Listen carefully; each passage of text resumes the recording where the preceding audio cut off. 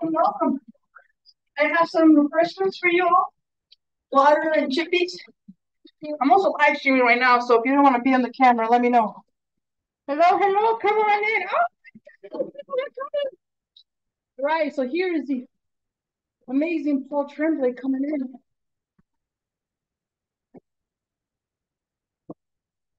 All right, all right. I know I'm a disembodied voice right now, Paul. I wanted you to see the group. How's it going? It's good to Almost see there. Hey, how you doing? you. You okay?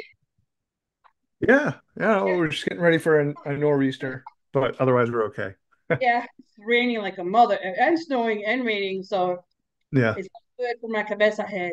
But just let me show because that's just some buddy voice. Hey everybody, we are live streaming, so if you want to fix your camera or change your name, feel free. But these are you all Maria Ortiz's students? Yeah. Sweet. What class are you all taking? Literature. These are Maria's literature students. One of my students say hi. I don't know if they can see you. So this is also post spring break, so we also got some amazing people. Kirsten is here. I see. Oh, Leonardo needs to be admitted. My bad. Okay. Hey, come on in. He's on Zoom. He's on Zoom. You'll want some chips and water. We got some refreshments. Help yourselves. What's up, Leo? This is one of my English 102 students. Hmm. Well, so the thing is like a lot of writers are busy. Like I really tried getting Gabino Iglesias here, and I was gonna pay for his plane ticket and his hotel, and he Hmm. couldn't get it. And I'm like, what the? Like really? Like bring the dude with you. Come on now. No, that was not happening, Paul.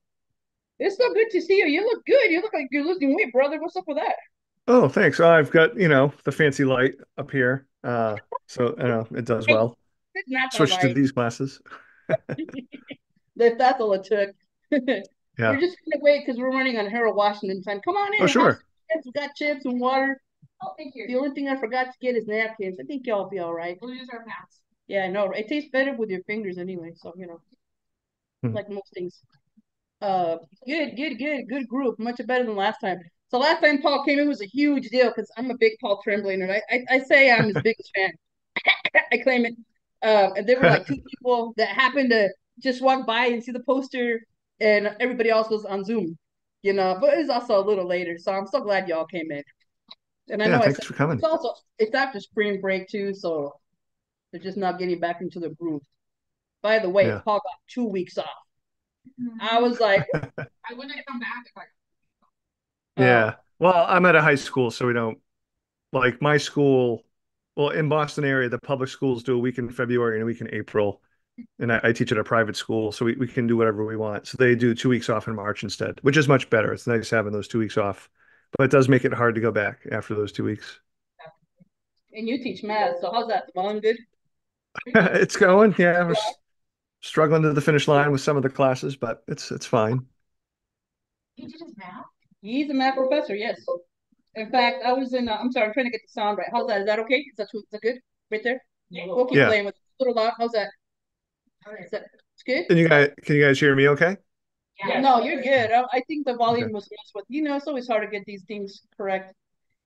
Yeah. So we were goofing this morning. I was advertising the event again because I was like, oh my gosh, it's gonna be Wednesday after spring break, and so I was pitching it to a horror Facebook group, and you got a lot of fans there who can't be here, but they're gonna watch the stream later. And this woman was like, Yeah.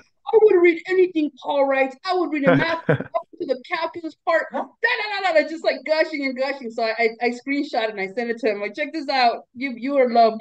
There's a lot of people that are working right now. So Oh, I appreciate it.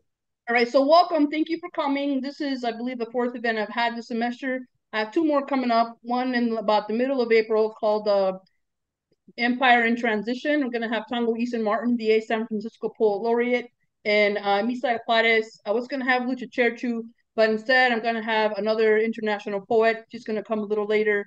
So I'm trying to, I know it seems like I do love horror, but this semester I brought a lot of horror writers. These are going to be poets, and I think you'll enjoy that. Also, a lot of times I do book giveaways, but spring break kind of threw me. So what I'm going to do is just give away some Kindle books, so leave me your email. Some I don't know how I'm gonna do this. Probably just guess the animal or guess the number, or maybe put a number from 1 to 10. I'll pick the three. But yeah, so it's a huge pleasure and honor to have Paul Tremblay here.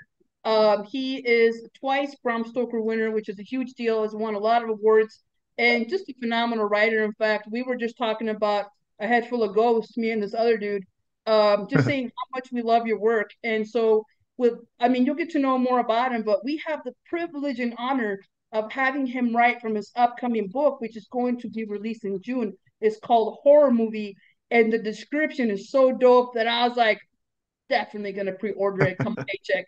So he's gonna read for about 5 minutes, and then we're gonna get the opportunity to ask him questions. And he is also a teacher, which makes him even more rad.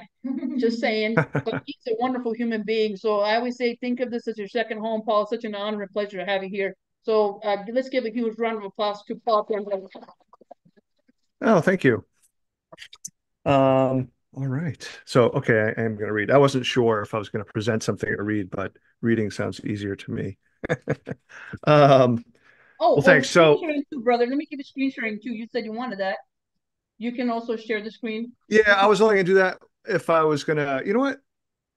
How long do we have? Like, can I You do are like like a fun, goofy 5 minute presentation of something? I promise it'll absolutely. be fun. I think it'll You be got fun. an hour and 30 minutes. So I mean Oh, that's Jesus. Hour 30 minutes. Okay. hey, it's gonna fly by, bro, just like last time. Yeah. It went by like boom. Okay. Um, I'll read after, but so I have a little presentation because as we were talking, if some people just joining, I do teach high school math by day. Actually, Jesus, this is my 28th year at the school. I started 27 teaching. higher ed, brother. You are not alone.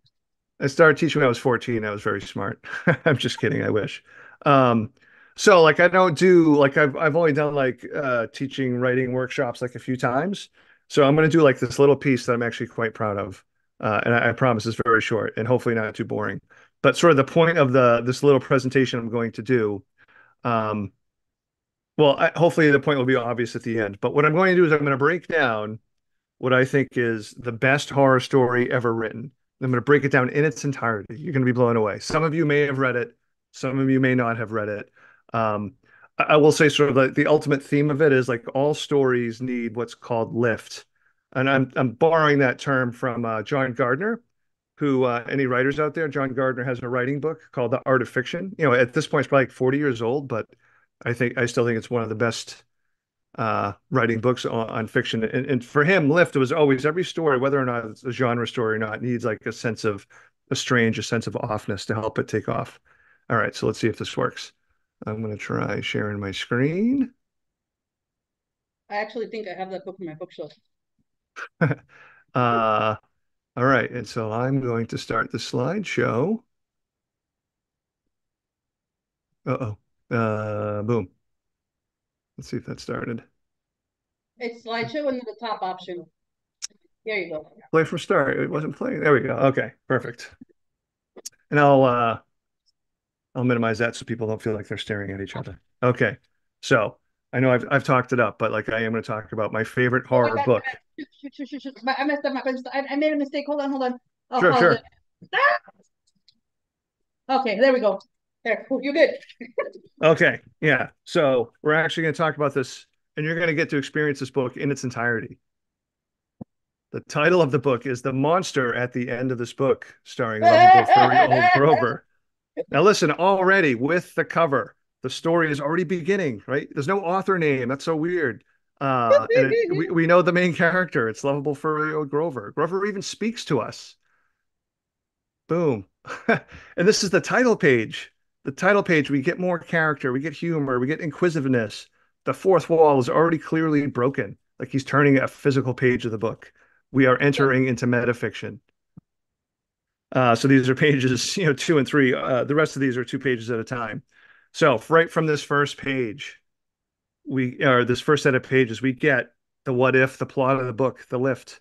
There's a monster at the end, and Grover is scared, so we are scared, but also a little excited. That's the thrill of horror, the thrill of transgression. Oh, I did. Okay, that worked. um, let's see. So we, the readers, are introduced to the story. Grover tells us if we don't turn any pages, we're not going to find the monster. So we are a character Mm. as well. Grover's existential anguish and horror. We see it not only by the image, but by the font size. Wait. Let's see. So, on this page, we're getting even more of a desperate explanation as to why we should stop turning pages, a reminder that there's a monster at the end. Grover is now trying to stop us. So, wait a minute. Are we, the readers, the antagonist? Are we the Renfields to the end of the book's Dracula? Hmm. More anguish, sorry for the blur, more anguish and font. And we are, the readers, implicated again in the horror. What are we doing to poor, lovable, furry Grover? Maybe we are the monsters. So I love the style here. I Grover. We get a great little narrative voice, a taste of what Grover's voice sounds like, and it's a callback. Even just the I Grover is a callback to all sorts of famous epistolary novels. And he's again attempting to stop us. So the cracks of resignation are starting to show with poor Grover. Also, further implication of our own monstrousness by telling us what a terrible mess we're making. And again, more breaking of the fourth wall because so many of us feel shame for our messy rooms.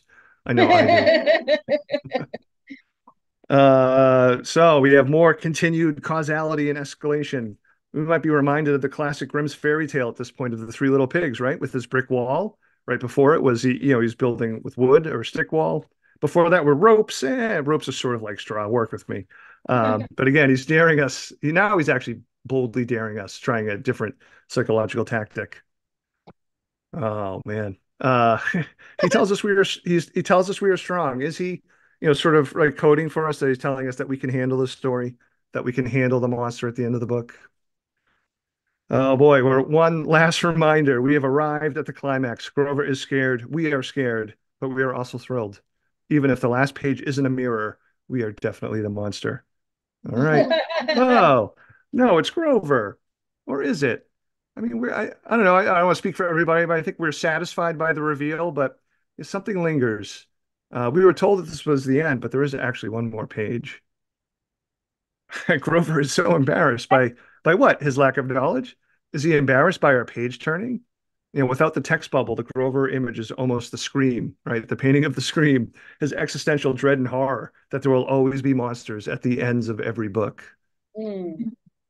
Okay.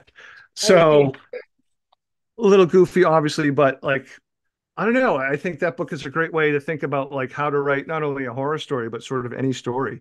I mean, the cool part is I think even as adults, we sort of just subconsciously get sort of the joy and even some of the thrill of that book without having to dissect it like I did, which is obviously a little bit tongue in cheek.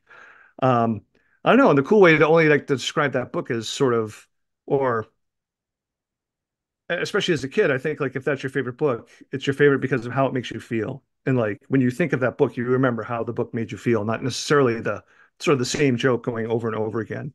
So I think that's how all best stories work. All the best stories, any kind of stories. I mean, the thing that they have in common is not only that they make you feel, but they make you want to feel. And I would say that, especially in the 21st century, where for so much of our time, like we're trying to disengage, right? Because we're just bombarded with the news, our phone, all this terrible stuff. And people even say, oh, I have to disconnect, I have to disengage. And I think the magic of fiction is that it makes you want to engage, and that's a healthy thing. The last thing I would add about another thing that I'm really drawn to this book is sort of the use of, the postmodern narrative or, the use of metafiction in this case. I think, for the writers out there, some of the worst advice you could ever get would be for a teacher or a writing teacher or anyone to tell you that you can't put texts or blog posts or tweets or whatever you want into your story because it'll age your story. Um, Hmm. the idea of deathless prose is to me it's a total canard. It's a worthless thought. I mean, our job is to write stories for people who are going to read it now, right? Right. I don't care about the chuds, and when I say chuds, I mean the cannibalistic humanoid underground dwellers from the 1980s movie. That we are, what chuds are going to be left in 50, 70 years from now are going to read our book. That's not my worry. But honestly, if you do your job as a writer, um, people from the future should be able to go back and read your book as long as you did your job. Like the quote unquote world building will be there. This is a Yeah. book of this time. Um, you know, I don't do it for every book, but like so many of my books, I don't know, to me, that's sort of the fun. The narrative sort of like lift and don't want to say tricks or sort of the fun part. Like I had a book called The Paul Bearers Club, and throughout the book, one of the characters actually writes Nice. notes in the margins and cross stuff out. And even in horror movie and novel, which I'll just read from briefly, um, there's the regular text, but at different points in the book, it switches over to screenplay sort of font. The only thing is you have to make sure that those sort of extra textual approaches has to be in the book for a reason. It just can't be there for like a cheap trick. Um, anyway, sorry. So let me, as as your professor promised, I'm going to read just for 5 minutes from the first chapter of horror movie and novel, which is coming out July 11th. It Oh my bad. actually it hasn't been announced yet, but I'm actually my publishers for the first time ever is sending me on like a US book tour, and I will be in Chicago. I think it's June Oh, 13th. Yeah, so I'll definitely post about that online, like when it's official, like when it happens. But yeah, it looks like I'm being sent to Chicago, which is very exciting. the first time ever? I was in Chicago one weekend No, in no, no. like I mean, the first 2000. time they're sending you on the national book tour? Yeah. Like usually my tours are New England and I go to New York City, maybe Pennsylvania, but stuff that I drive to and stuff they don't pay for. uh, with my newest book deal, we actually negotiated, hey, you have to send us on a 5 city book tour. Nice. Um, yeah, so it's exciting. Although maybe by the end of it, I'll be exhausted and be like, why did I do that to myself? No, I'm very excited to visit cities I've never been to, including I don't count my going to Chicago one weekend in 2002, where I was just in the hotel the whole weekend. Uh, All right, so chapter one, this is called Now the Producer. Each chapter sort of oscillates between now and then, and it sort of gives you instructions. Anyway, our little movie that couldn't had a crew size that has become fluid in the retelling, magically growing in the years since Valentina uploaded the screenplay and 3 still photos to various online message boards and 3 brief scenes to YouTube in 2008. Now that I live in Los Angeles, temporarily, please, I'm not a real monster. I can't tell you how many people tell me they know someone or are friends of a friend of a friend who was on set, our set. Like now, I'm having coffee with one of the producers of the horror movie remake. Or is it a reboot? I'm not sure of the context, or excuse me, I'm not sure of the correct term for what it is they will be doing. Is it a remake if the original film shot more than 30 years ago but was never screened? Reboot is probably the proper term, but not with how it's applied around Hollywood.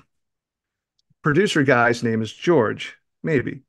I'm pretending to forget his name in retribution for our first meeting 6 months ago, which was over Zoom. While I was holed up in my small, stuffy apartment, he was outdoors, traipsing around a green space. He apologized for the sunglasses and his bouncing sun-dappled phone image and that I can do whatever I want way, and explained he just had to get outside, get his steps in, because he'd been stuck in his office all morning, and he would have been there all afternoon. Translation: I deign to speak to you, however, you're not important enough to interrupt a planned walk. A total power play. I was tempted to hang up on him or pretend my computer screen froze, but I didn't. Yeah, I'm talking tougher than I am. I couldn't afford to throw away any chance, as slim as it might be, to get the movie made. Within the winding course of our one-way discussion, in which I was nothing but flotsam in the current of his river, he said he'd been looking for horror projects as horror is hot. But because everything happening in the real world was so grim, he and the studios wanted horror that was, quote, uplifting and upbeat. His own raging waters were too loud for him to hear my derisive snort laugh or see my eye roll. I didn't think anything would ever come from that chat. In the past 5 years, I've had countless calls with studio executives and sycophantic producers who claim to be serious about rebooting horror movie and wanting me on board in a variety of non-decision making, low pay capacities, which equated to their hoping I wouldn't shit on them or their overtures publicly, as I and my character inexplicably have a small but vociferous or voracious fan base. After being subjected to their performative enthusiasm, elevator pitches, same movie but a horror comedy, same movie but with 20 somethings living in LA or San Francisco or Atlanta, same movie but with an alien, same movie but with time travel, same movie but with hope. And after being subjected to more promises to work together, I'd never hear from them again. But Hmm. I did hear back from this one producer guy.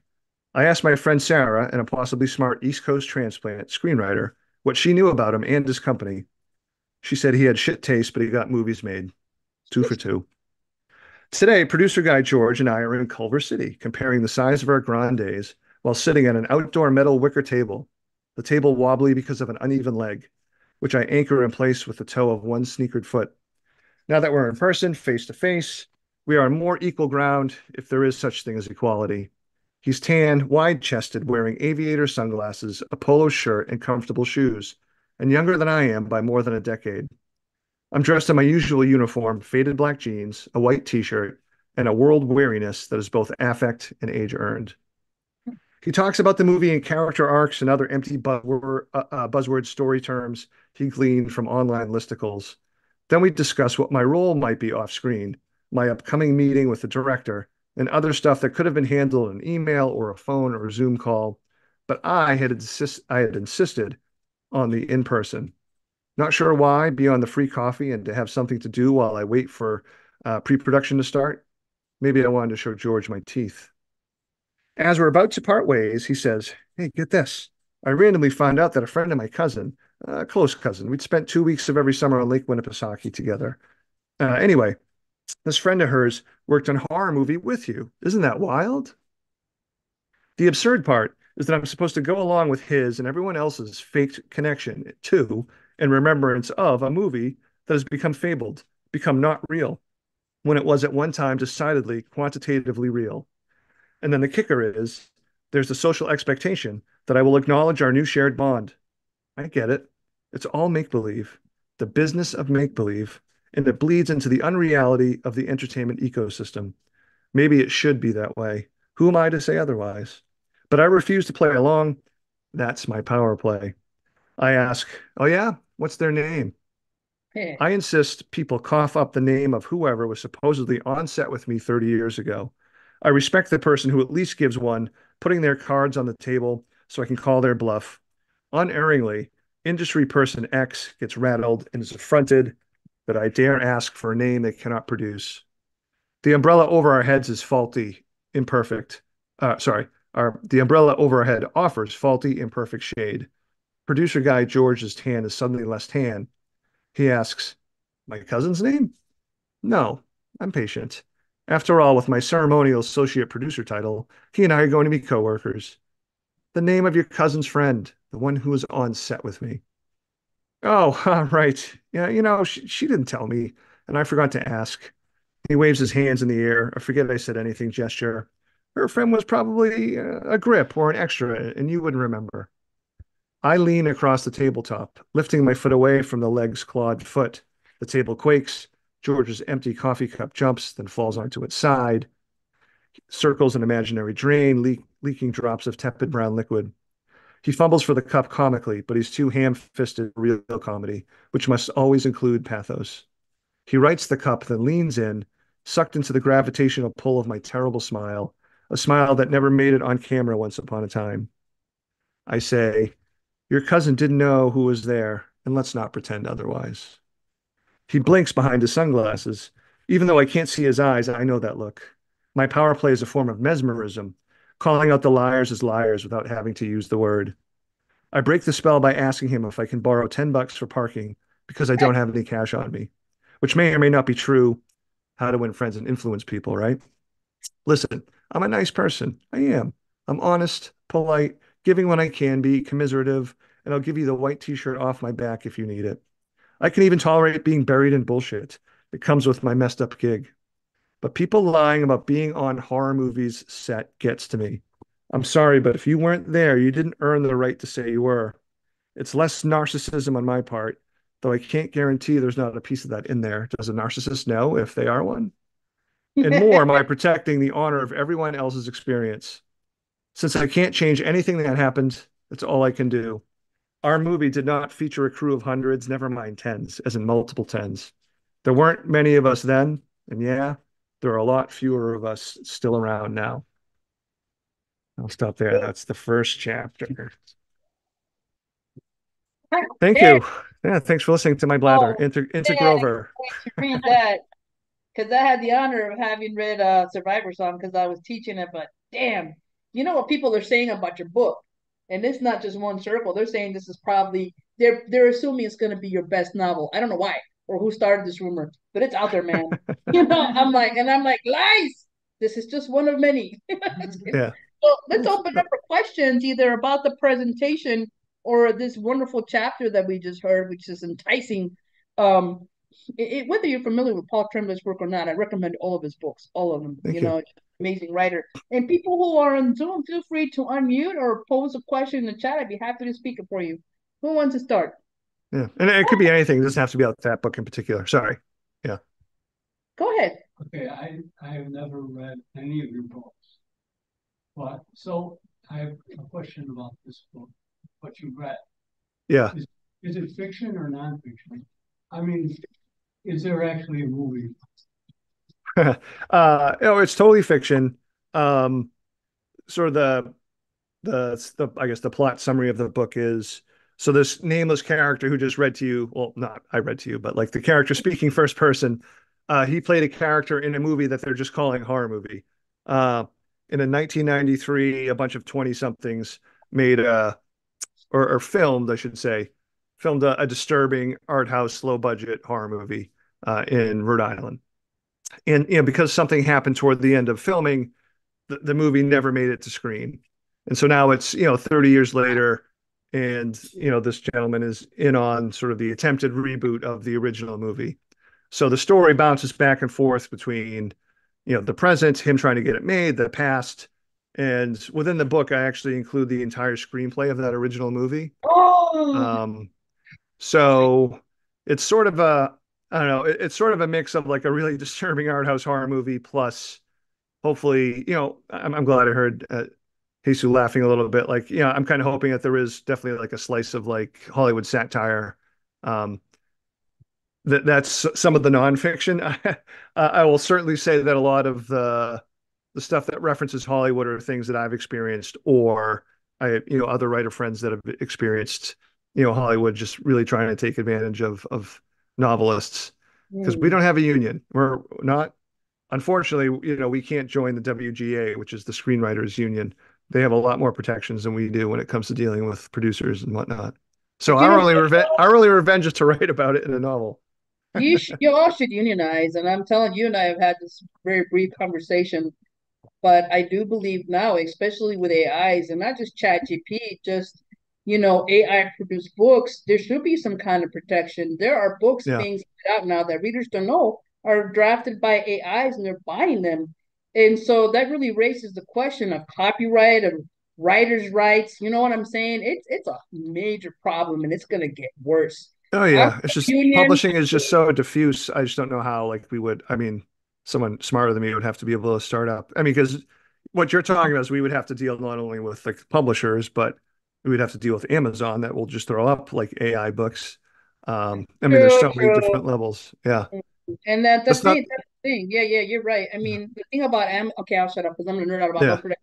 Because I also own an independent press. It's a charity press, and people are. I mean, Amazon has a monopoly in Kindle. It has a monopoly in a lot of things, and so even the wholesale distributors are really difficult to deal with. So I can't get my books into Barbara's bookstore, which is close by, because they don't want to deal with Amazon. But dealing with Ingram is a nightmare. I hate to say, you know what I'm saying? And they'll buy books from Ingram. But I do Yeah. think I'm pro union. I mean, you know this, Paul. I'm pro union. I'm an activist. Oh, I've been absolutely. organizing all workers, and I stood with the not just the WGA, but the Actors Guild too that were on strike. You Yep. know, so I think you're absolutely right that something needs to be done so writers aren't taken advantage at any level. You know, I support that. Okay, sorry, I'm proselytizing. Go ahead, That's Maria. okay. Well, I Yeah. was going to say really briefly, just since you mentioned AI, sorry, just to interrupt. I No, was go typing ahead, because I was brother. Go looking ahead. for I was looking for the website. I can't find it, but myself and a few other writers are I mean, there's a whole bunch of writers doing this, but myself, Christopher Golden, Sarah Silverman, and Richard Cardre, we have a class action lawsuit against OpenAI and ChatGPT. That's sort of been the process. We actually have to meet with the judge in like mid June. So, there there are some of us trying to fight back at least against the AI side of things. And that's when we should all light candles and pray and send happy vibes. I'll be doing it. I pray for you all the time, Paul. You should feel my energies, not just for you, Well, but for thank all you. of it. You know what I'm Yeah. saying? Because it's a struggle is real. Just in general, it's a hustle. You know. Go ahead, Maria. Thank you. So first, I just want to thank you for reminding me of a very scary book from my childhood. Yeah. As soon as I saw that, I was taken back, and I love you talking me through it because obviously, as like whatever 8-year-old, I never thought of it that way. And now, Right. as an adult and a teacher of English myself, I see all these literary references that were lost on a child, but it reminded me, like, even after I knew the end of that story as a kid, I was always still a little scared when I read it. Like, it Yeah. does that good of a job of building that tension. So thank you for that. That was very fun. My question is about kind of non-traditional text on the page. So my literature class right now, we're actually reading poetry, and we were talking just in the first half of our class before this about how you know a poem when you see it, kind of, right? Whereas most text, I think I couldn't tell you this is fiction or nonfiction or history until I'm reading it, right? But when we see a poem, because of its format on the page, we know it. So I was sort of drawn to your the some of the text you showed us that had like the annotations or the engagement with like a digital interface or something. So can you just talk a little bit about kind of your intention behind or the effect you're going for with using that non-traditional text in your writing? Yeah, I think yeah, I mean, because I've done it like so often, it's kind of hard to lump it all into one umbrella, but I can a little bit. Typically when I'm writing horror, 'cause, I mean, I've written other stuff besides horror, but like my I want to say my default, I should say my default, what I'm obsessed with is a better way of putting it. Um, I try to tell these stories in what I think is the most realistic way possible, not in terms of like the literary form of realism, but to make it feel like, oh, this not only could this really happen, or maybe this is what it would feel like if this were to happen. What ends up happening with the book that sort of broke me open, A Head Full of Ghosts, in the book that was made into a movie, The Cabin at the End of the World. Both of those novels really employ ambiguity in regard to the supernatural element. Um, and these aren't spoilers for the books. I never tell you if something is supernatural happening or not. A Head Full of Ghosts is a riff on a possession story, and The Cabin at the End of the World is a question of whether or not the world is ending. Um, and I think for me, the role of ambiguity for both those books, I wanted the ambiguity to be the reason why those books were scary or disturbing. The idea that we just don't know. Um, but for those forms of ambiguity, instead of withholding information, I tried to do it the 21st century way, whereas like you are bombarded with every possible piece of information. And because of the data glut, like you have enough evidence to build whatever sort of case you want to build, but you can't build one case over the other one. Um, the idea that you just don't know. So there's like if I use ambiguity, there's that part of it. So oftentimes to help with that ambiguous sort of notion, I'll include like in A Head Full of Ghosts, there's a blogger who comes in almost like a Greek chorus, and you're reading her blog posts, and it looks like blog posts the way it's sort of type written out. Um, and the blog post makes it harder to know what's real or not because within the blog post, you said, "Hey, the thing you just saw that looks like this movie or this book, et cetera, et cetera."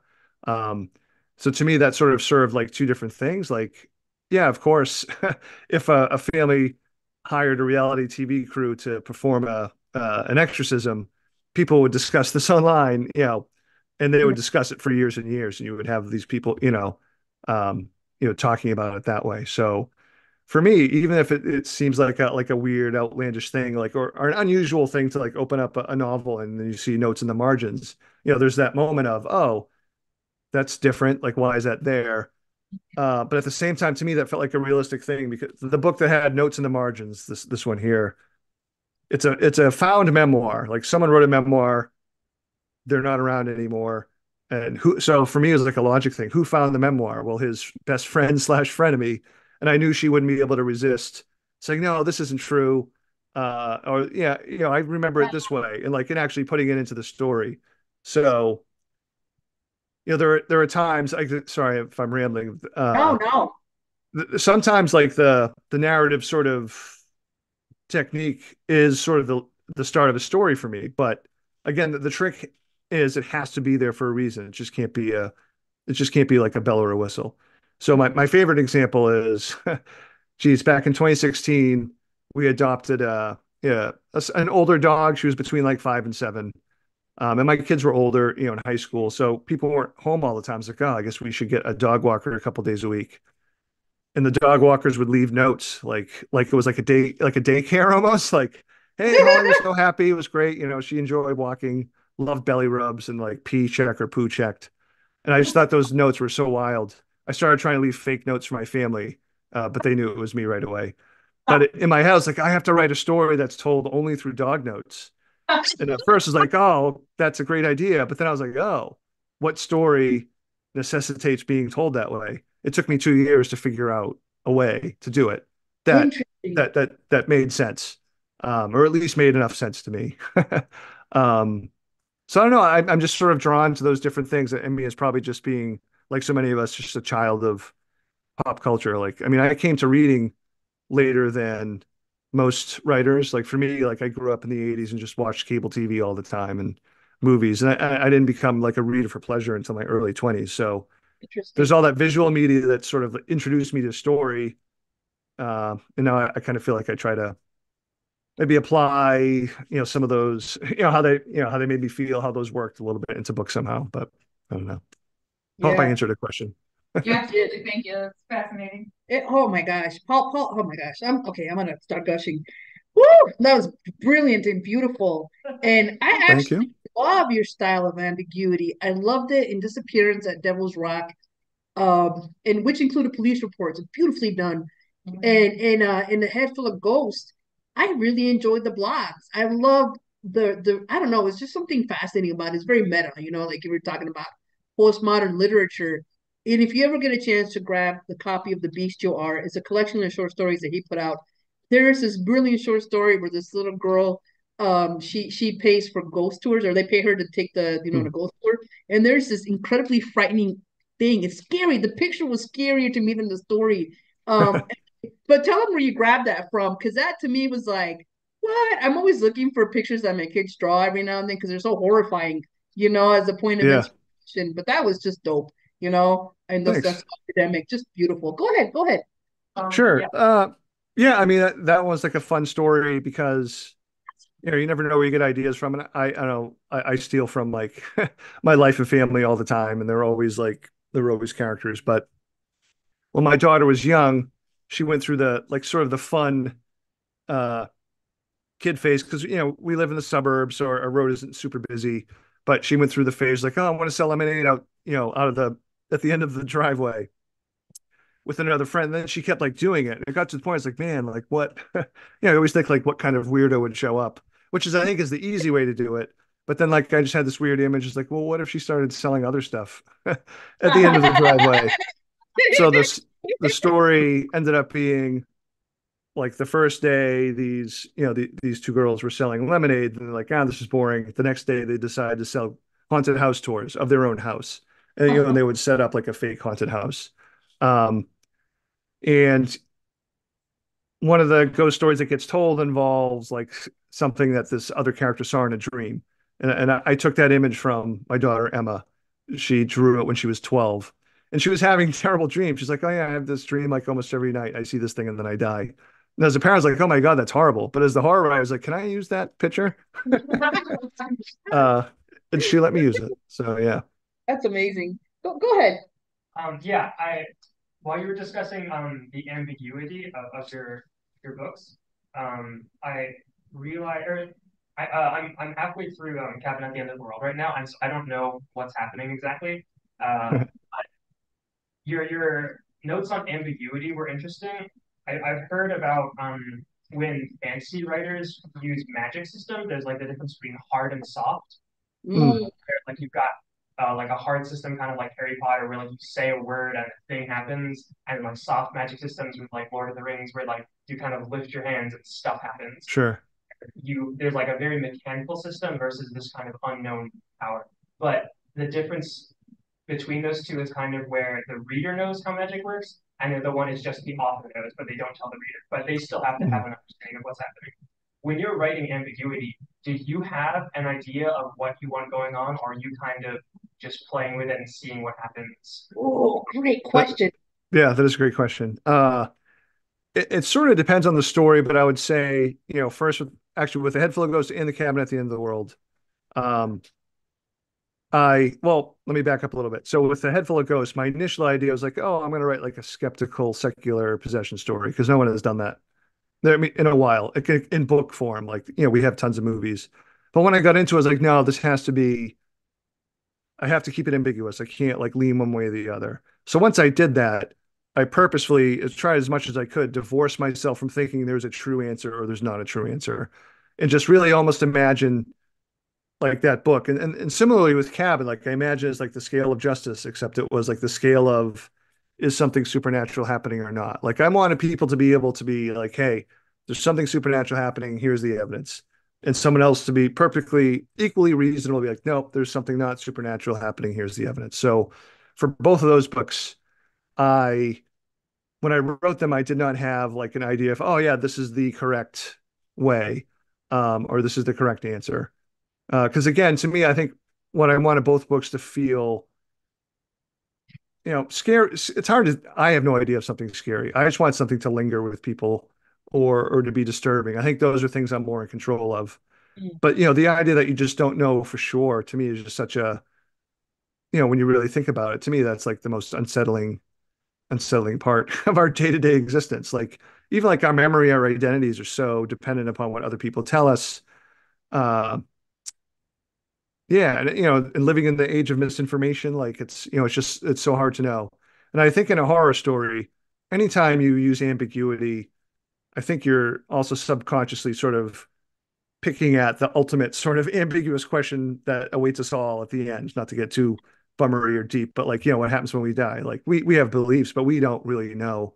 And most horror stories are going to brush up against death in some form. So even though the story isn't necessarily about like what happens when we die, but if I'm messing around with like basically, hey, reader, you really don't know for sure what's happening. I think that really sort of gets at that. And some readers dig it and some really don't. Oh, I love it. Man, my goal is to read all of Paul's books by this summer. That's the goal. It hasn't happened yet because I teach full time, but especially because I'm rereading some of his stuff. Go ahead, go ahead. Paul, I have a question for you. Do you have like a routine before writing, like a ritual? Do you need coffee? Do you need a darker room in order to produce? What's your Yeah. So,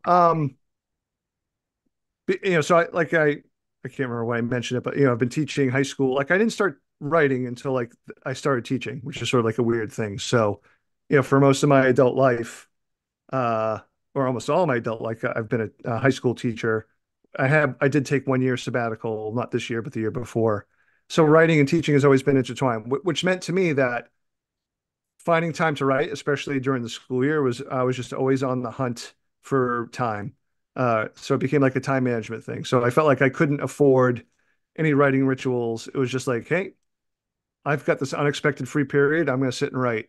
Uh, or I would even be like, hey, these kids are taking a quiz. I'm working on a story. They could have been cheating their asses off. I had no idea. So I kind of miss that ability because I feel like I've lost it a little bit. So I'm talking about like the early 2000s when I was first getting serious into writing. Like I wrote a big chunk of my book, Disappearance of Devil's Rock, when my son was going to baseball clinics. They weren't games. It was just like boring practices. Games I would watch. But like it was too far away to drop him off and go home. So for those 2 hours, I would sit there with headphones in my laptop and I wrote chunks of the book. It's hard to do at first, but like if you do it enough, like you're able to sort of fall into that hole, into that space. Um, I do find it a little bit harder now just because how much time social media takes up for everybody. But like as a writer, you kind of almost like forced to be on there. Um, so yeah, I mean, when I have my year off though, like it was sort of nice to more fall into a routine. Like so I would get up in the morning, have breakfast, make a giant cup of tea, and then write that was my preferred sort of time was to do it in the morning. But now that I'm teaching again, I have to write more at night. So I know like I encourage writers when they can to. I mean, do whatever works for you. Like if you find something that works, great. For me, it's always about like you train yourself into making things work. Like it took me a little while to be able to write to music, but sometimes I needed music just to block out the stuff that's happening. Because I don't know if you can see, I don't have doors to my writing area; those are curtains. So the rest of the house is like loud, you know. Um, same thing if I was not working at school, I wouldn't put my headphones in. But when I was at the the baseball thing. But it's funny, like what sometimes you inadvertently do. So then it became like, oh, now I feel like I kind of need music to help me sort of like drop into the space. But which is fine. Yeah. So I, don't know, I hope that was No, okay. I hope I that's answered on the point. question. And Yeah. I tell my students when I teach creative writing, do what works for you wherever you have the best creative energy. Like for me, it's like 3 to 6 in the morning when the kids are asleep. My gosh, because otherwise I'm not going to get anything done, right? But Yeah. then I just gave a workshop, not to brag, I just did a gig for a group of writers from Florida because social media is meant to be addictive. It is meant to absorb your time. Yeah. And so what I advise, especially young writers, limit yourself to three, the best social media where you're selling the most. It may not be where you think it's going to be. For me, it's Facebook, believe it or not, right? But also to limit that because you're going to get sucked in. And just give it. I'd give it maybe an hour in the morning, and that's it. I do my blogging, whatever I gotta do, and then the rest is writing, and then it's work, and then it's family, and maybe watching something. I do watch stuff, because it's good for my brain. But you got to find what works for you. Some writers, like Sarah Menefee, who's a big time poet on the West Coast, she doesn't have a schedule. She writes whenever she feels like it. She'll Hmm. go to a coffee shop and she produces. So it really depends on you. And every project I find is also different. Like working on a novel for me is very different than working on a short story. I can work on a short story anywhere, just Yeah. about what I'm saying. And so it really depends. So it depends on your rhythm and depends on the time of the year too. Sometimes, so you kind of gotta play with it, and reflect on what works for you too. I think we don't spend enough time reflecting on things.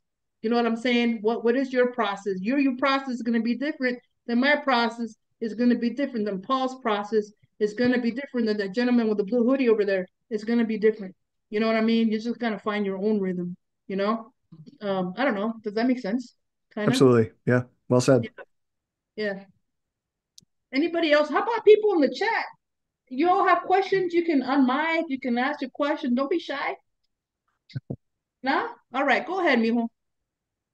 Yes, I'm just a little curious, what your what made you want to write a book that takes place within the world of like the entertainment industry? Because I've always found that super interesting. So I'm just wondering if you could talk a little bit about that, how you draw inspiration for characters and such in that world. Yeah. Thank you. It's funny, like, sometimes like, I've been very fortunate enough to actually like have book deals and sometimes like books sort of like assigned to me, like, hey, you have a book due in a year and you haven't started yet. What are you going to do? So sometimes I have to go hunting for them. With the book that I read from Horror Movie, that was like a fun sort of discovery that I fell into a rabbit hole that sort of became the book. So in the case of that book, um, I uh, one of my writer friends who's a genius writer. If you've never read him, Stephen Graham Jones is an amazing writer, super prolific. He had mentioned like, hey, my friend Walter Chow is this really great film critic, and like during the pandemic, uh, he was hosting virtual movie matinees for the Denver Public Library. So they would show like, and during when people are on lockdown, you could watch the movie on your screen, and then he would have a Zoom discussion with like a really cool person. Um, but he had mentioned like, oh, you should watch some of these. And the first one I watched, Walter was talking about the Texas Chainsaw Massacre with John Darnielle, who himself is a really excellent writer. And he's also a fairly popular musician as well in the band Mountain Goats. Anyway, so I was watching these two really smart people talking about the Texas Chainsaw Massacre, which I just turned like 52 this year, or well, last time I had a birthday. I didn't watch Texas Chainsaw Massacre until my like mid to late 30s, just because I was so scared of it. Like I'm not really much of like a gore violence person. Um, but it's a brilliant movie. And it's actually almost bloodless, which is weird. Like the True, original, not any true, of the remakes. right? I do highly recommend the movie. I do not recommend any of the sequels or remakes after them. But anyway, so they're talking about the movie, and I was like, oh wow. And Walter held up a book when he was talking. And it was called Chainsaw Confidential, and it was nonfiction written by Gunnar Hansen, the actor who played Leatherface, the original Leatherface. And at the time, like it was out of print, but it was on Audible for cheap. So I listened to it, and Gunnar wrote it, and he narrated it. It was really cool. Like he very good writer. Like he was, I didn't had no idea he was a poet before he started acting as Leatherface. And then he was talking about the movie, and there were some scenes where, I mean, this was filmed in the early 70s where there wasn't any sort of, full independent movie, where there was certainly no care for the safety of anyone on set. So there were a couple times it was like, whoa, they're really lucky the chainsaw didn't slip and get somebody. And Yeah. so like the first thing was like, oh, what would happen? I started thinking what would happen if the chainsaw had slipped. Um, so that became when it ends up being a horror movie. So I mean that the movie that's in the book is not Texas Chainsaw, but it's certainly inspired by sort of the movie part was inspired by that part of it, and all the Hollywood stuff was just me sort of using like my like I said, my anecdotal experience and other writers' experiences as well. Like in that opening chapter, having a producer talk to me while he was outside walking around, that was totally something that I went through, and I was just like in my head laughing the whole time. It was like, what? Like, can you imagine? Like, I'm gonna do a Zoom with you, like this really important meeting, but I'm gonna do it while I'm walking around outside. I mean, you might do that with a friend, but would you do that with like a prospective, as much as I hate the word in regard to art, like business partner? I don't know. Hollywood's a weird place, man. Rude. I gotta say that I did. I was a big movie TV watcher, and I read a lot. I think we're the same age, though. Maybe I'm older. I don't know. Doesn't matter. It's just a number, everybody. Yeah. And so, but the Texas Chainsaw Massacre has such a profound impact on me that whenever we drive through Texas, I get scared. Seriously, because you just never know. And so Yeah. it was one of the first times that I encountered cannibalism by a family that, well, wasn't really that ordinary, but it's a frightening concept. There's also a lot of open space in Texas and Mhm. Arizona too, where I'm from. So you just never know.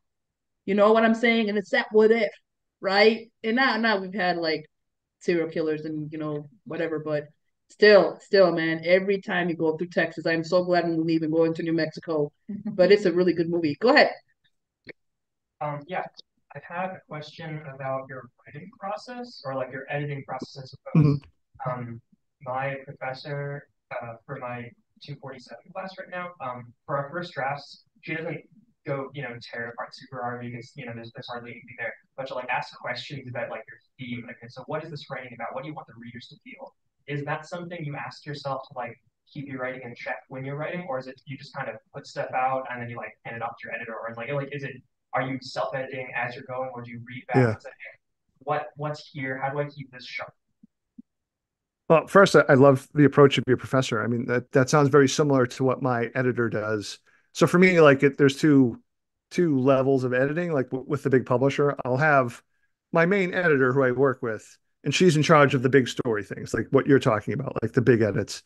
That and much less interesting after that as I go through multiple rounds of copy edits, which is just typos, syntax, fact checking. And actually, I sort of enjoy going through that because I feel like, oh, these people, one, I feel like I don't know how to put a sentence together, apparently. And the other part is like, I feel very thankful that they make it better. Um, but while I'm writing, I would probably annoy your teacher though, because I'm someone I have to edit as I go.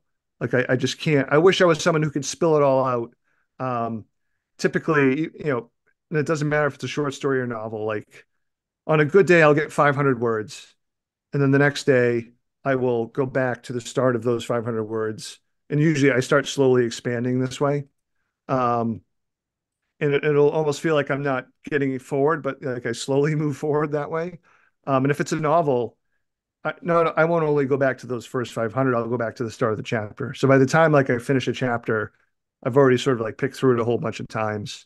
Mm. Um, so when I finish a full novel, I mean, it's certainly still a draft, but it's a lot more coherent than if I just like sort of spilled it all out.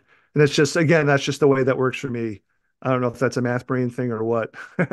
um, but I don't know. It's just sort of what works for me. And plus, he also writes in small spurts. You know what I mean? So that I think that makes sense. You're not the only writer. It's annoying to me Yeah. because I'm like, clean up your crap after you're done writing. But I also know other prolific writers who do the same thing. So everybody has Yeah. their own style, and that most of them are former English teachers, but they'll edit as they write. And we, Maria, will agree that we'll tell our students, no, no, edit at the end, right? Once you've gotten your ideas out there. But everybody's process is different. You know what Yeah. I'm saying? So I think you got to find what your rhythm is. So long, what I tell my students is, if that editor is so strong that it doesn't let you produce work, do it at the end. Tip the hat, say I see you, but come in at the end because then you won't produce, right? And it's not necessarily a writer's block per se. Your editor is just very imposing and won't let you get into that creative flow. But because he's so like my brother here is so I call you my brother, right? My writing brother here is so practiced and he knows the style that he's able to do without interfering with the production of the 500 words. So you kind of have to figure out what works for you, right? Like, do you have that really strong internal editor that's going to block you, or are you able to use it as an instrument so you get to a refined piece? You see what I'm saying? Yeah. But yeah, I dig that, man. I'm not that person though, Paul. I got to edit at the end. Yeah. And I would say like how we react to edits. Obviously that can be different from person to person. And, and sometimes you have no choice. If you're in a class or a workshop and you're sharing your stories and you're getting feedback right in your face, that's a little bit different than, someone giving you comments. But I have to, a 24-hour rule when I get edits or criticism back.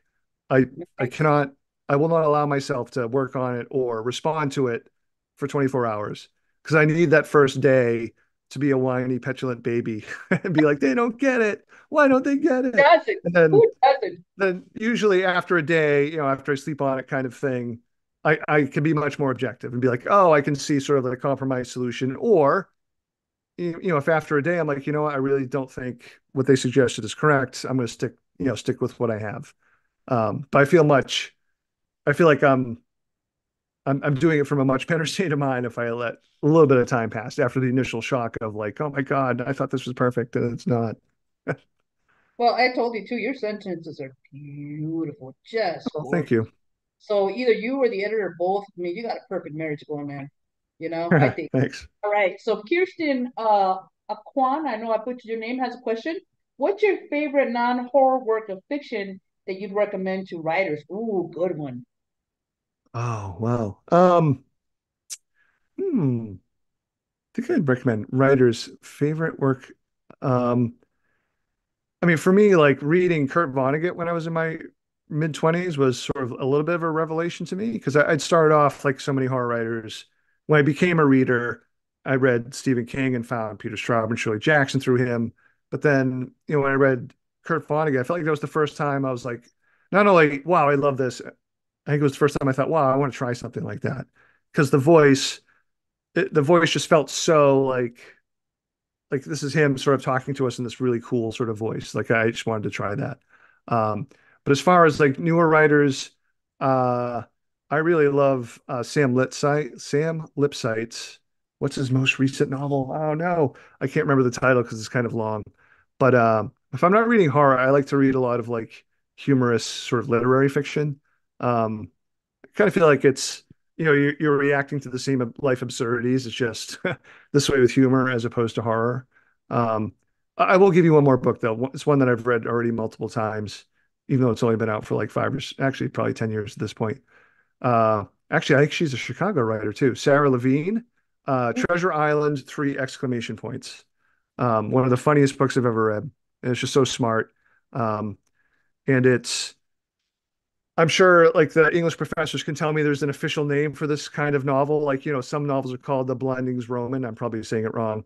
But one of my favorite kind of novels is I lovingly refer to it as the first person asshole narrator, uh, which means like it's the first person and this narrator isn't very good at sort of isn't good at being a person. It's not that they're horrible people, but like they're just sort of a mess.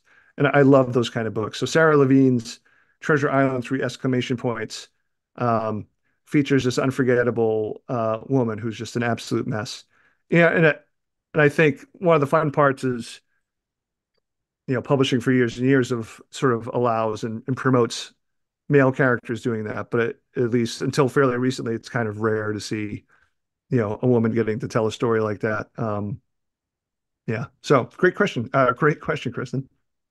Yeah, that's beautiful. She says, I do. I agree. She says she adores a first person asshole description. Beautiful, beautiful, beautiful. All right. Okay, I have a question. I'll be selfish because I follow I'm a stalker fan, I guess. I follow Paul on all the socials, but I often see pictures of you, Joe Hill and De La Roca recently. Have you ever met Stephen King? I've never met him in person, but we've Yeah, exchanged a whole bunch of emails. I love the Yeah. props you do in your books. I was gonna say, no, I find that writers in general, the ones that aren't arrogant a-holes, are just amazing people. Who's one of your favorite writers? Doesn't have to be horror. Oh, I mean, well, I'm gonna say one who is horror, who's working now. I think is, all apologies to so many of my friends who are excellent writers, but Mariana Enriquez, I think, is my current favorite writer. Oh, She's just incredible. I've already like she put out, what was it, last year, a big giant 800 page epic novel that's sort of like Roberto Bolaño meets sort of cosmic horror, and it's just so well written. I've already read it twice. She has a new short story collection coming out later this summer. She's great. I've been lucky enough to meet her as well.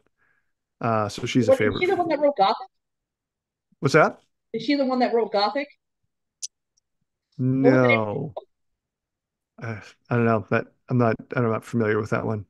No, I have to go back and check it. No, I was curious. It's another. I need to catch up on Oh, my list. and I would say Patrick DeWitt is another favorite writer. Again, he's someone who's more like on the literary humor side, very Right. dry, very funny. Also, Matt Johnson. Uh, he uh, he has a book called Pym. That's a really fun riff on Poe's Gordon Pym story. Uh, that's very satirical, and it's about class and race, and it's very funny. He's a great Right. writer too. Brilliant, brilliant. So Sherry Chavez wants to know. She's a huge fan of Stephen Graham Jones and his writing, but do you have a favorite 80s horror movie or recent horror movie that's your favorite? My favorite 80s horror movie is The Thing. Same. It's probably not that exciting of an answer. Like I wish I had like a deep cut for you. Um, More recent, and this movie's probably about 11, 12 years old now, is a movie called Lake Mungo. I'm sort of like unhealthily obsessed with that book. My book, Disappearance of Devil's Rock, could probably be correctly criticized as being Lake Mungo fan fiction on some level. Um, yeah, but no, another recent favorite movie too is Lake Saint Maud. Oh, I've not seen Everyone's that. seen Saint Maud. What Yeah, that's about? an A24 movie, sort of horror adjacent, but just an amazing movie. Oh, I gotta check that out. No, I gotta say the thing was also one of my favorites, just because you were left to wonder at that ending whether okay, I won't spoil it for you, but that ending was brilliant. And I love that scene where Patrick Swayze drops his drink in the computer and calls it a bitch because a cheating bitch. And I'm like, damn, that was profound. Like think about it. They're in the middle of nowhere, and he just ruined the best piece of entertainment. Like, what's he gonna do with his time now? You know what I'm saying? Yeah, I mean, yeah. it is just a beautiful movie if you haven't seen it. And I think the original, they should have never messed with that original because the movies afterwards were absolute crap, you know? Hmm. But no, that's brilliant. I love that. I love that. Any other questions? We got like 22 minutes left. And now I'm gonna start asking up. I have one more. Go ahead, go ahead. I haven't read any of your books, so I would like to ask, which one are you the most proud of? Ooh. Or which one you say, well, you're gonna start reading this one, etc. Okay, so I'm going to give you two possibilities, if that's not obnoxious.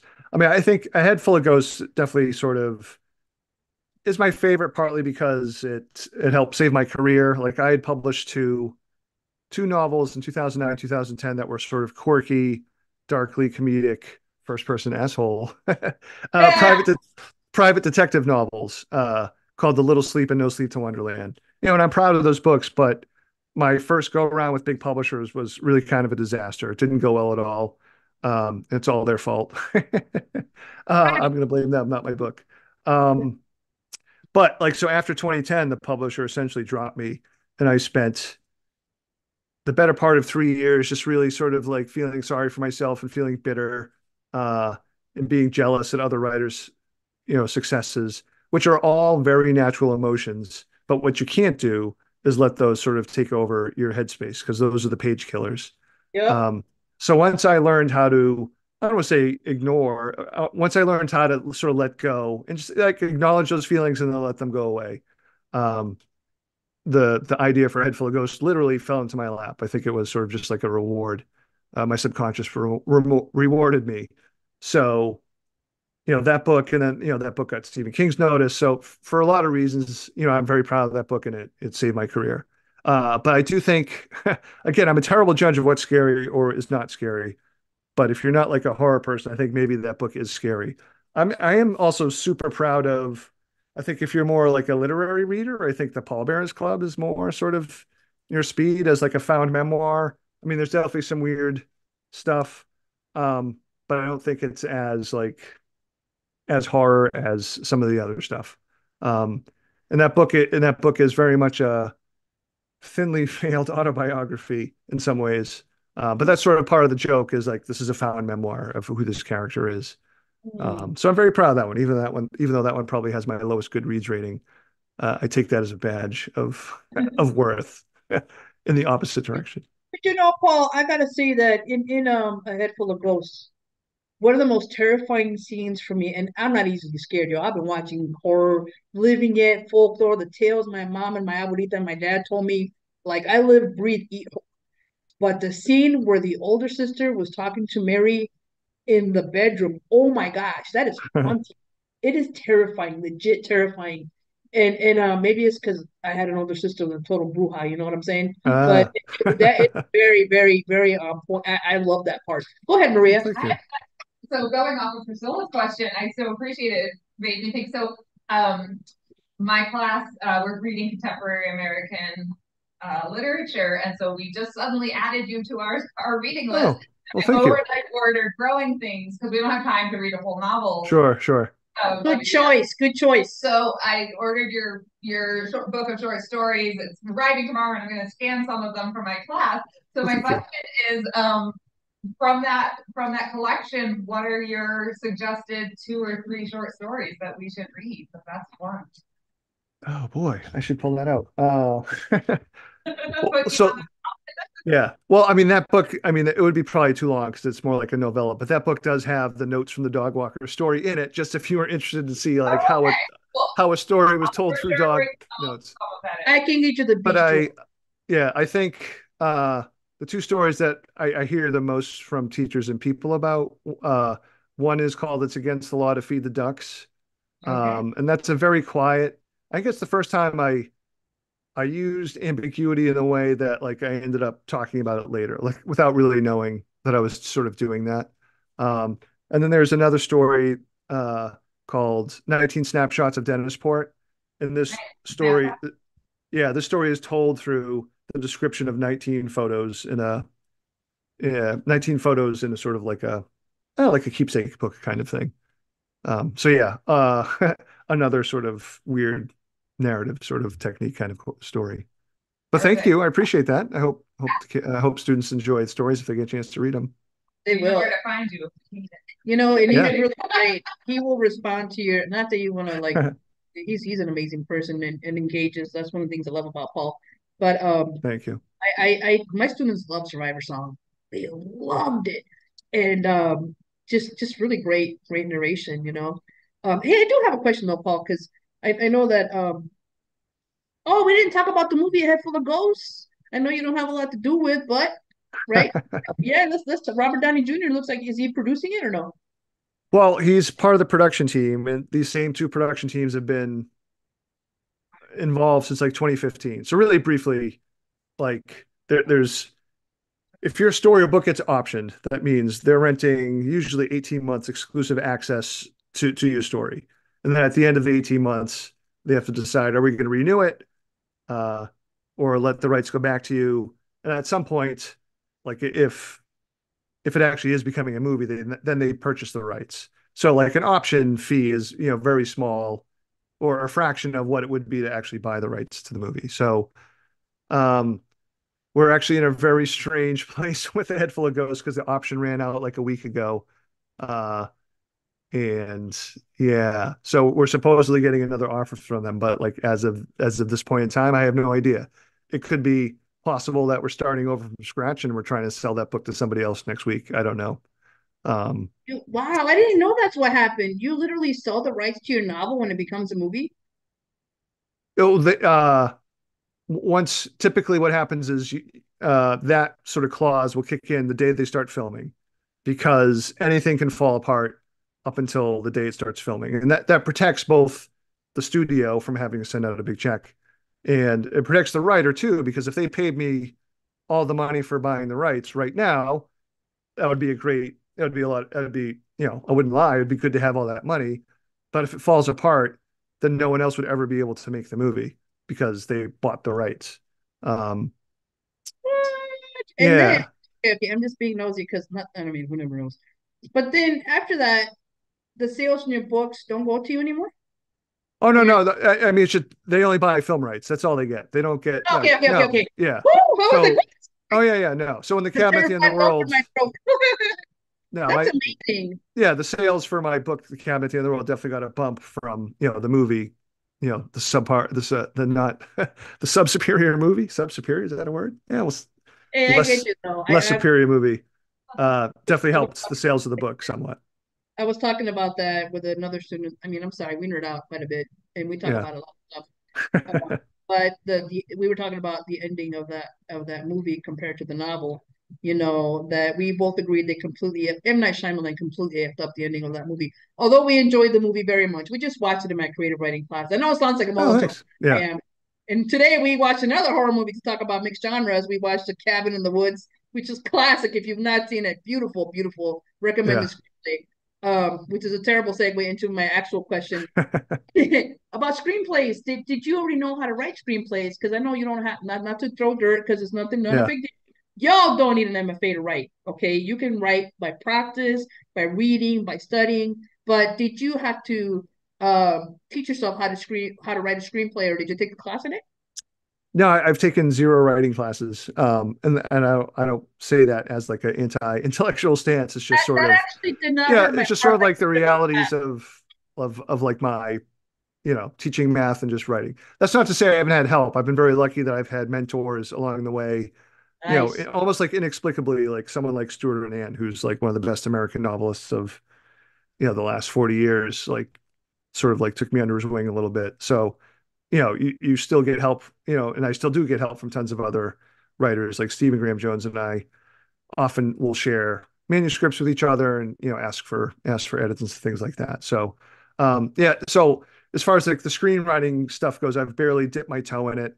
And sort of the running gag in horror movie is that like right off the bat, like the person who wrote the screenplay, and this is not a spoiler, admits like this is a very unorthodox screenplay and I did it this way on purpose. I mean, so it was a little bit of a way for me to cheat with the form of the screenplay.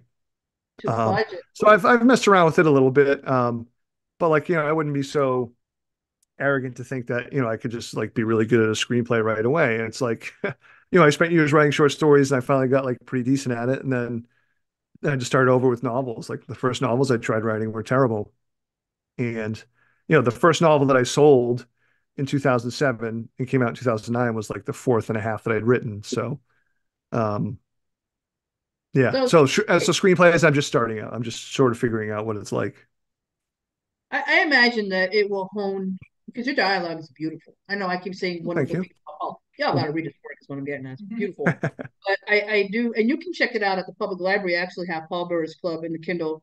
Um, but oh shoot, I lost me. This is what I get for gushing. I lost my train of thought. Oh hell, it's gone. It's gone forever. But welcome. Kathy McKnight is also a member of the Horrors Forum that I was telling you about, who was saying how your work is so beautiful that she would read a math text. I would too. I would.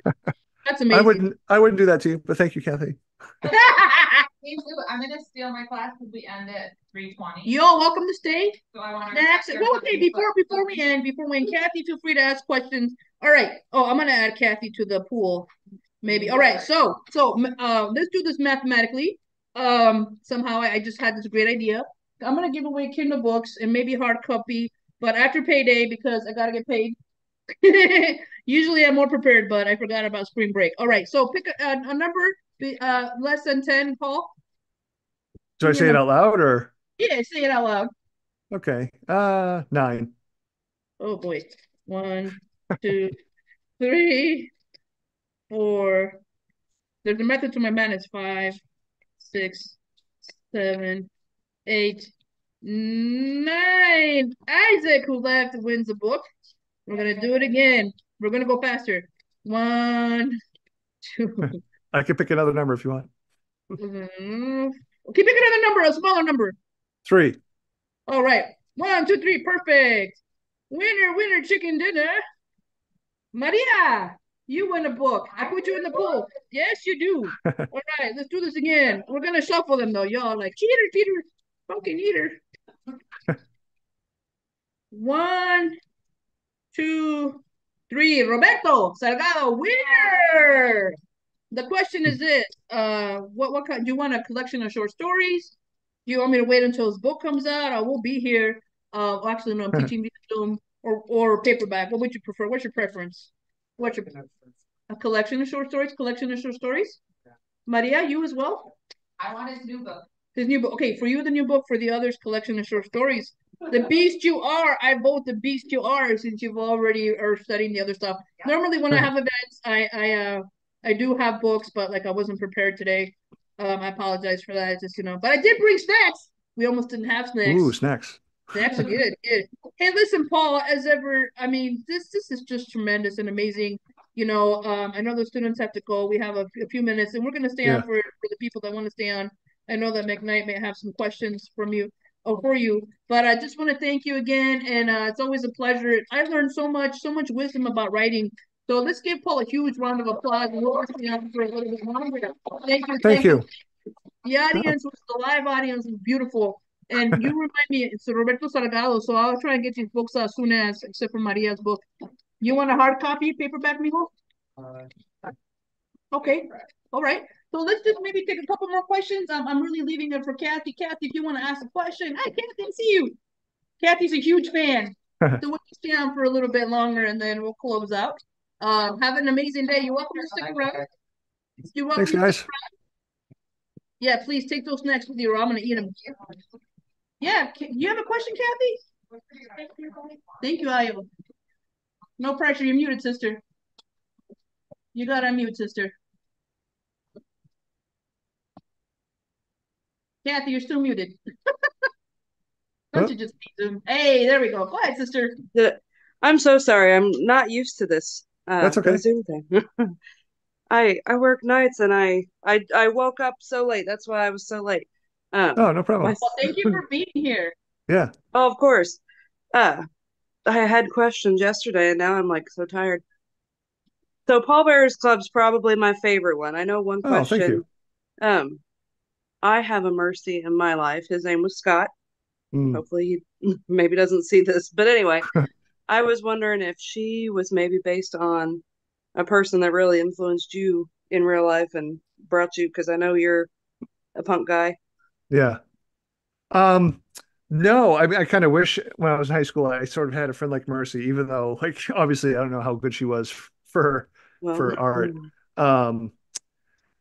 Like the starting point for me was honestly like, art was like 85% me, and I thought Mercy was like 10%. And the other 5 was all made up. I don't know if that math works out right, but like especially in the margins, Mercy's voice is like the voice of my inner editor, the one that isn't like so supportive that you have to deal with, though. That makes sense. I really got to read that book. Hey, it's so good. You emboldened me. I put out a hardback of my favorite, my bestseller, I guess, and I put a section in there of what inspired the book, and a lot of it was childhood trauma, my sister beating me up and all that. But one of the things I love about your books are the bits where you talk about where the inspiration comes from. I love that. I think it's one of the thank you. And I wish people would just bring it back. That it's kind of, it's funny. My publisher sort of made me do it for Head Full of Ghosts. So when I say made me do it, like they were like, "Hey, we want you to write something extra for the paperback." I was like, "Oh, okay." I thought for that book it was fun to be like, "Hey, here are all the references," and then with each book they were like, "Hey, can you do it again?" Although for Pallbearers, they ended up just putting it online as opposed to publishing it in the book, because I don't think that book sold as well as the other one. So they were like, "We don't want to add more pages and more cost to the next book."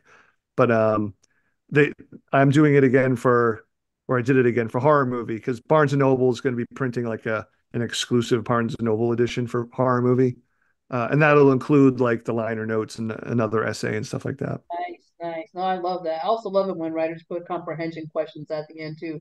Actually, That was the worst thing ever. Like for a head really. full of ghosts was writing the book club questions. That was so hard. I'm glad they've never asked me to do that again because I would have said no. I enjoyed it. I actually influenced another writer to do Well, that. thank you. Yeah. I'm teaching this book in my class right now. It's a dystopian surreal book. And I insisted so much. He put comprehension questions in there, an interview.